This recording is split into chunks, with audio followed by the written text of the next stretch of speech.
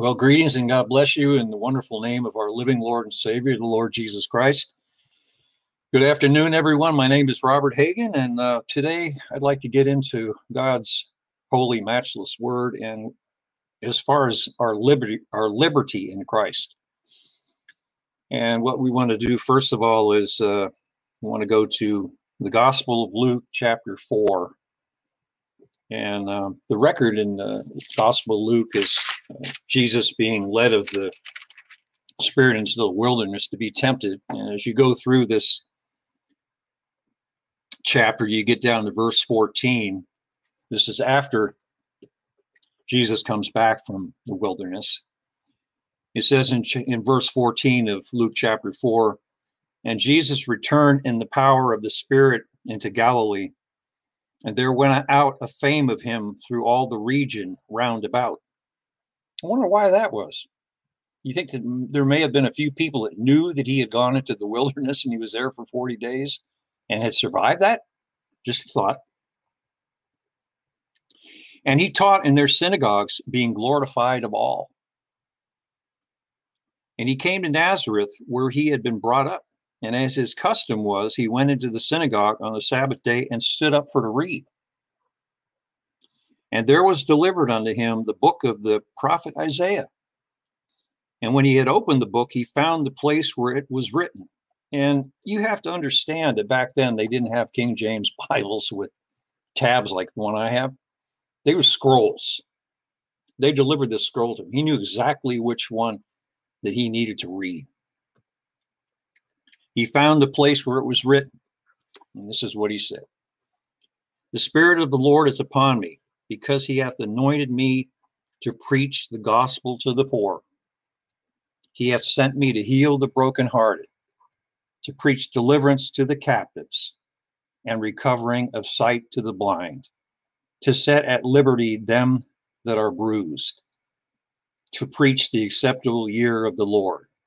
And he closed the book, and he gave it again to the minister, and sat down. And all the eyes of all of them that were in the synagogue were fastened on him. And he began to say unto them, "This day is the scripture fulfilled in your ears." You know what he was saying to them? This is talking about me. I'm here to preach the gospel to the poor, to heal the brokenhearted, to preach deliverance to the captives, to bring sight back to the blind, to raise those people that are dead again to life. I'm here. This is my ministry. This is what I'm going to fulfill. And when he said, this day is the scripture fulfilled in your ears, that's why the eyes were fastened on him. They went, who is this upstart? Who does he think he is? The religious leaders were upset already with him, but now they were really upset with him because he was saying, I'm the chosen one, and this is what God sent me to do. And just think about that, the liberty, to set at liberty them that are bruised, to set at liberty anybody whose life is not going right. We all have stories about how we came to a knowledge of the truth of the Lord Jesus Christ. And many of us look back on it and we say, why me? But I'm real thankful that he took the time to seek me out, that's for sure. Okay, Romans chapter 8. We're going to roam on over to Romans chapter 8. But just think about it. If you were Jesus Christ and you stood up, you started reading these things to these guys, and all of a sudden they were, ooh, their eyes were fastened on you because you actually had the gall to speak these things. Okay, we're going to go back and we're going to start in verse 16 of Romans chapter 8. "The Spirit itself beareth witness with our spirit that we are the children of God.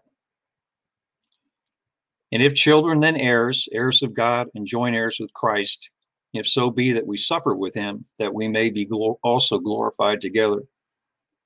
For I reckon that the sufferings of this present time are not worthy to be compared with the glory which shall be revealed in us. For the earnest expectation of the creature, of the creation, actually, should say, waiteth for the manifestation of the sons of God. For the creation was made subject to vanity, not willingly, but by reason of him who hath subjected the same in hope, because the creation itself also shall be delivered from the bondage of corruption into the glorious liberty of the children of God. It says in these verses that we are heirs of God and joint heirs with Christ Jesus. This is a fantastic truth. So if you were to say to somebody, what gives you the right to say that, you can go to Romans chapter 8 and you can read that to them. This is what Paul, under the inspiration of the Holy Spirit, God had him write this down. This is the truth. You're an heir of God and you're a joint heir with Christ Jesus. Our identity is with the Lord Jesus Christ. His life, his death, his burial, and his resurrection, and his ascension. He's seated at the right hand of the Father. There's many sections in Ephesians and in Colossians and in church epistles that talk about this. But this is fantastic stuff. You think about the liberty that you have. It's really terrific.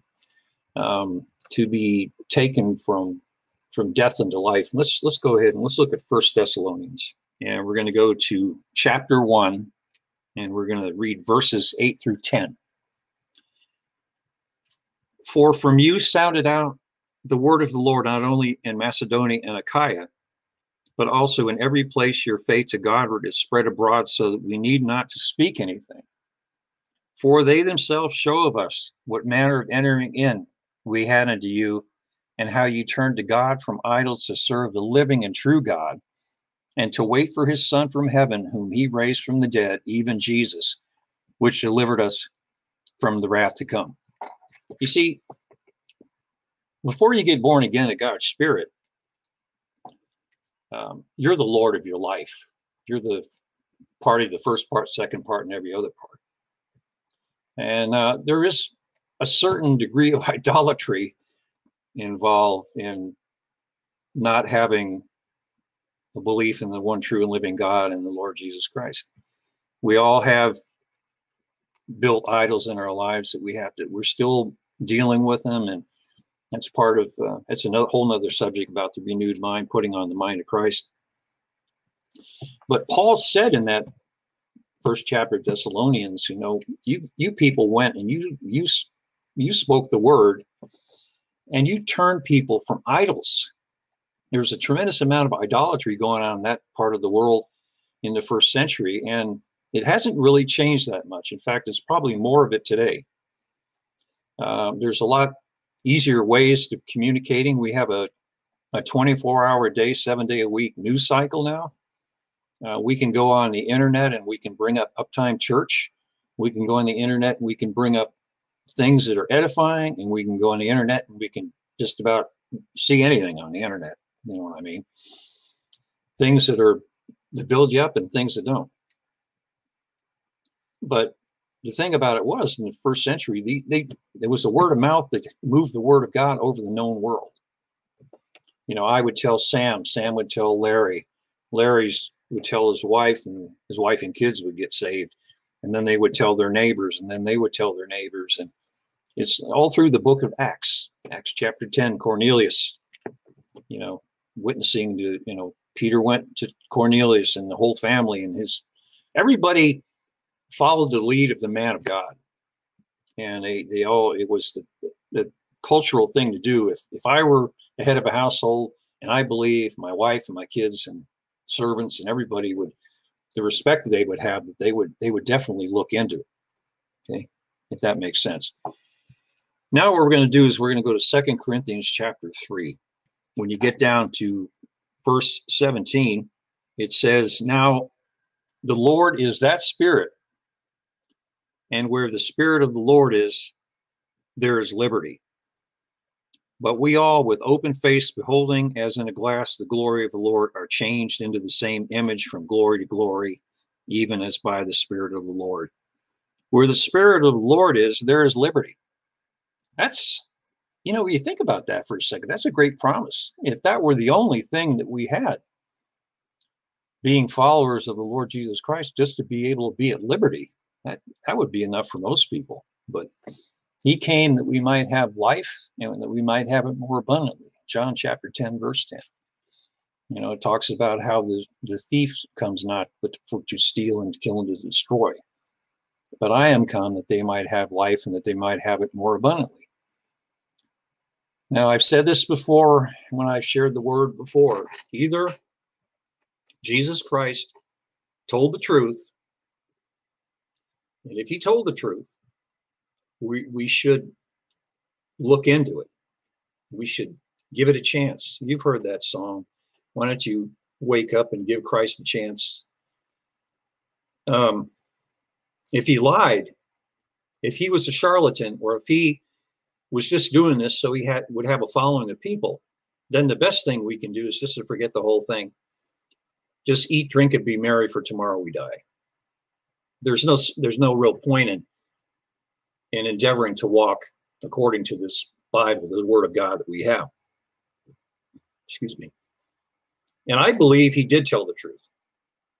And I believe that he did come that we might have a life and have it more abundantly. I believe that's the reason for the UpTime Church channel, is to bring people back to a knowledge of the truth.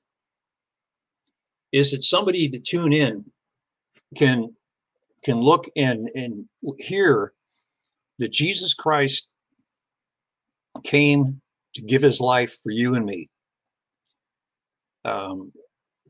Love that it's beyond our comprehension, but we can receive it because we believe he did it for us. And he sought us out. Not that we loved God, but God loved us and sent his son to be a propitiation for our sins, to be the payment in full. He came and he paid it in full.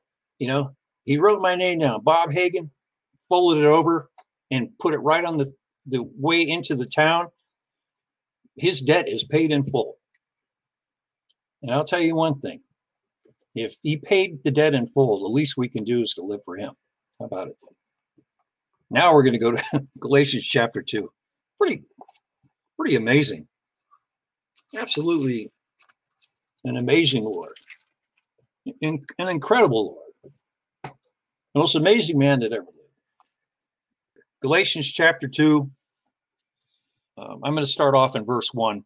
Then 14 years after I went up again to Jerusalem, Paul speaking, with Barnabas, and took Titus with me also, and I went up by revelation and communicated unto them that gospel which I preach among the Gentiles, but privately to them that were of reputation, lest by any means I should run or had run in vain. But neither Titus, who was with me, being a Greek, was compelled to be circumcised, and that because of false brethren unawares brought in, who came in privately to spy out our liberty, which we have in Christ Jesus, that they might bring us into bondage. These false brethren, they came to the liberty. The point I'm trying to make here is the liberty we have in Christ Jesus. Paul had to deal with the same thing. He was constantly dealing with the religious hierarchy. He was dealing with people who had a form of godliness, but they denied the power therein. It is in 2 Timothy chapter 3, verse 5. Having a form of godliness, but denying the power thereof. From such turn away. It's a form of godliness, to me, is like religion. Like when I was involved in Buddhism before I became a Christian, it's a form of godliness, Buddhism. Being a follower of Muhammad is a form of godliness. Being a follower of the Hindu religions and the Tibetan religions and all these other religions is a form of godliness, but you're denying the power thereof, the power that's in the one true and living God and in the Lord Jesus Christ. Because Jesus Christ is the only representative of a quote-unquote major religion, if you will want to call Christianity a religion. I think it's a way of a father with his children, a relationship, that the representative, being Jesus Christ, actually rose from the dead and is still alive at the right hand of the Father, making intercession for us daily.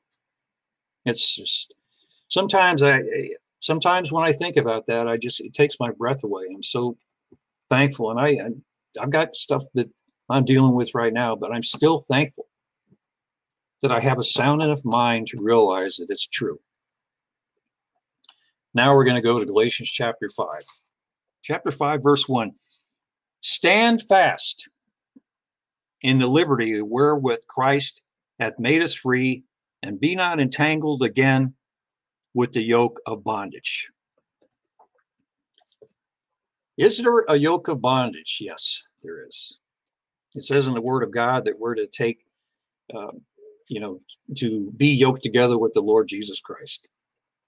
We have liberty in Christ because he came and he took all the sin, he took all the problems, all the temptations that we have, all that stuff, nailed it to his cross. He said, it is finished. He fulfilled it all. He led captivity captive and gave gifts unto men. There's many, many things in the epistles. But the liberty we have, it's real. It's not a fantasy. People say that it's a crutch. Look, I had to use some crutches for a couple of weeks, and I just had my knee operated on. And I had to lean on those. But you know what? I don't have any problem telling people I lean on the Lord Jesus Christ at all. Because the Word of God says that I'm a joint heir with him. And I'm, want to represent him. And I'd like to see people come back to a knowledge of the truth. And I'm sure you would too. So we stand fast in liberty wherewith Christ hath made us free. Now let's go to James chapter 1, another tremendous book. I'll tell you, it's interesting when you start spending some time looking in the Bible, you just read through different sections of it, and you start picking these things up and you go, hey, it kind of fits together. I wonder how all that happened. There's one author. There's many writers. That's how that worked out. Holy men of God were moved. They were inspired. They were given the words by the Holy Spirit. That's what they wrote. It wasn't just some, here's Isaiah out in the desert with a quill. Isaiah was inspired. All the Old Testament prophets were inspired. The New Testament apostles and prophets were inspired. And we can be inspired today too. James chapter 1, verse 22. But be ye doers of the word and not hearers only, deceiving your own selves. You can read back, starting off in the first part of the chapter, read through 22. For if any be a hearer of the word and not a doer, he is like unto a man beholding his natural face in a glass. For he beholdeth himself and goeth his way, and straightway forgetteth what manner of man he was. You see, listen, what manner of man he was. Verse 25, but whoso looketh into the perfect law of liberty and continueth therein, he being not a forgetful hearer, but a doer of the work, this man should be blessed in his deed. See, he forgets what manner of man he was. Before he was born again to the Spirit of God, he drank a lot. He went out and he smoked a lot of dope. He did a lot of things that were inconvenient. Let's put it that way. Not getting into too much detail. But then he changed lords. He wanted to follow the Lord Jesus Christ. He wanted to live according to the word. And he has to look into it says here, it's the perfect law of liberty. What's the perfect law of liberty? The completed work of the Lord Jesus Christ. It's just, and that's the thing, it's complete. It says we're complete in him. And in the Greek, it's completely, absolutely complete in him. You can't find any more completeness in right there. And now we're going to go up one chapter to James chapter 2, and we're going to look at verse 12. So speak ye and so do, as they that shall be judged by the law of liberty. See, the word of God is the critic. You know, man, we're dealing right now with man's day, where man is the one that makes the rules, and all you have to do is turn the TV on and you can see all the criticism and all, especially this season of politics that's going on right now. It's unbelievable. I know there's going to be another debate on Thursday night, and I don't know. One thing I continue to do is pray for the country, and I really hope and pray that you do too. The Word of God says we should pray for the ones that are in leadership positions. Even if you don't agree with them, pray for them. Because I don't envy their positions. Pray for yourself. Pray for your families. If your mom and dad are still alive, pray for them. My dad passed away in 2010. My mom is still alive. Bless her heart. She's 99 now. And still as sharp as a tack for the most part. She says she's getting tired, but she said, of course I am. I'm 99 years old. She's funny. Yeah, my mom's darling. I love her to pieces. But we just have a lot to be thankful for, you know. And what I want to do now is I want to go to John, the Gospel of John, chapter 14. And I want to show you something. I want to prove to you that Jesus is the way. If you've never known this, you're going to see it in the scriptures right now. Well, you're making that up, Bob. No, I'm not making this up at all. And it's interesting because when you show people in the Word, then they can say, well, you know, that's just what's written in there. They can go ahead and argue. They can argue all they want with it. But a lot of times you show them in here, they go, I never knew that was in there. Okay. John chapter 14. We're going to read verses 1 through 6. Okay. Chapter 14 of the book of John. Verse 1. And Jesus says, let not your heart be troubled. Ye believe in God, believe also in me. What a wonderful Savior. What a lovely Savior. What love in his heart. Let not your heart be troubled. You believe in God, believe also in me. In my Father's house are many mansions. If it were not so, I would have told you. I go to prepare a place for you. That's a great promise, isn't it? And if I go and prepare a place for you, I will come again and receive you unto myself, that where I am, there ye may be also. Now, that's something I'm looking forward to. And whither I go, ye know, and the way ye know. And Thomas said unto him, Lord, we know not whither thou goest, and how can we know the way? Then Jesus said unto him, Thomas, you ask too many questions. No. Thomas said unto him, I am the way, the truth, and the life. No man comes unto the Father but by me. Jesus said to him, I've been with you. It's me. You know it's me. And it's incredible because these men were with him on a daily basis for quite a while. All the things that happened, all the things they saw, and there was still doubt in their hearts, a lot of them. But as you go through the Word and you get into the book of Acts, and you see what happened in the first century, how after the day of Pentecost, Acts chapter 2, they became filled with the Holy Spirit. They went forth, signs, miracles, and wonders through the book of Acts. Those things still do happen to this very day. Excuse me. It wasn't just for the first century church and then it stopped when the Bible was finally written. They do continue. One of these times when I come on here to do a teaching, I want to talk about the manifestations, also known as the gifts of the Holy Spirit, which are 9 in number. There are maybe others. I mean, there's other things that are connected to that too. Many people have gifts within the body of Christ. Many people are, helps in governments and, hospitality, and there's people that are dynamic at doing all kinds of different things, and we all need each other, that's for sure.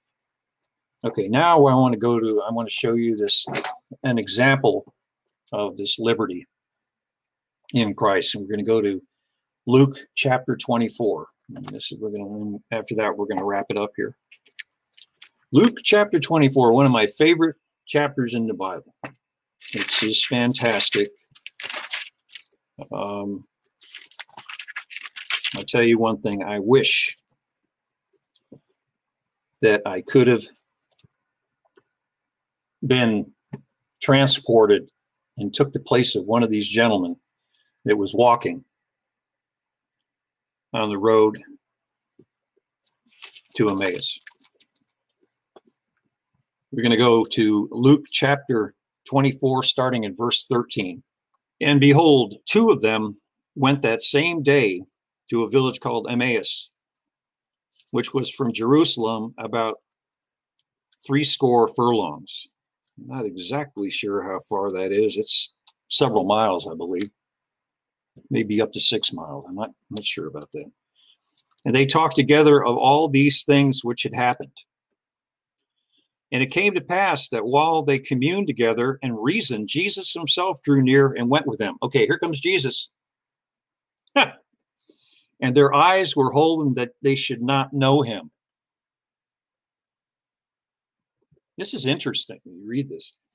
And he said unto them, what manner of communications are these that ye have one with another as ye walk and are sad?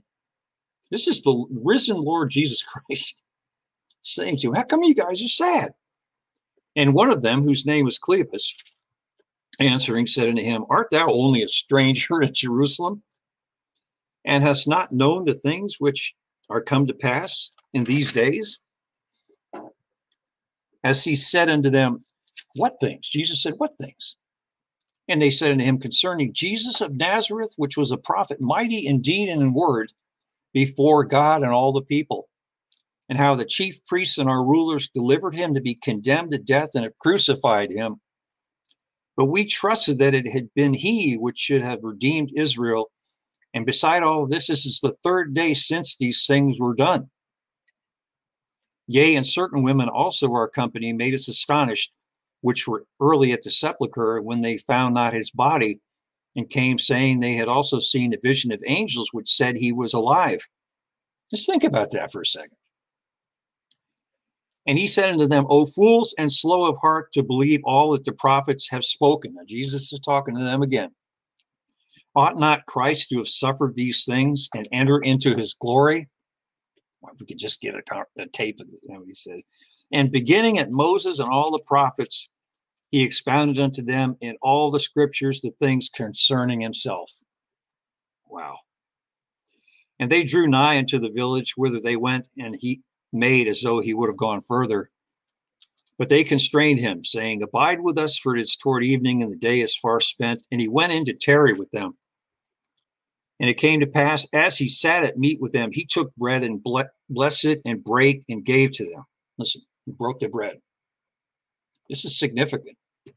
He just didn't say, it's me, and vanish. He took the bread, he blessed it, he broke the bread, and he gave it to them. And their eyes were opened, and they knew him, and he vanished out of their sight. Oof. And this is the verse here that is so terrific. And they said one to another, did not our heart burn within us while he talked with us by the way, and while he opened to us the scriptures? I believe with all my heart that when you get born again of God's Spirit, the indwelling of the Holy Spirit, and really get to know God and the Lord Jesus Christ, your heart will burn within you. And it's not heartburn. I'm talking about your heart will burn within you to want to make known the truth. Speaking the truth in love. It's God's will that all men be saved and come to knowledge of the truth. But we are here to represent the Lord Jesus Christ. It talks about in Corinthians how we're ambassadors for God. You know, it says all through the word that we're supposed to go out there. We have a mission. I did a teaching recently on called The Mission. Our mission is to bring people back to a knowledge of the truth. And let's go to Romans chapter 10 and verses 9 and 10.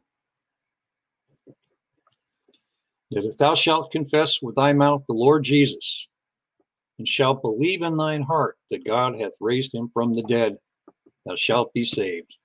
For with the heart man believeth unto righteousness, and with the mouth confession is made unto salvation. And what did they do in the first century church? This is what they did. They taught people to repent and to make Jesus the Lord. And Jesus didn't come so he could get a few people to follow him.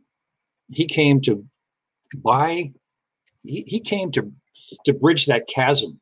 You know, you've seen those tracks where there's a chasm and man is on one side, and then there's this long canyon, and then on the other side is the Lord. He came to bridge that gap. And it's a simple thing to do. Confess with your mouth the Lord Jesus and to believe it in your heart. If you're out there and you don't know the Lord Jesus Christ, you can just say, Lord, you know, I've tried to do this my own way for all these years, and I need some help. And show me what to do. And if you're truly seeking the one true and living God and the Lord Jesus Christ, he'll show you.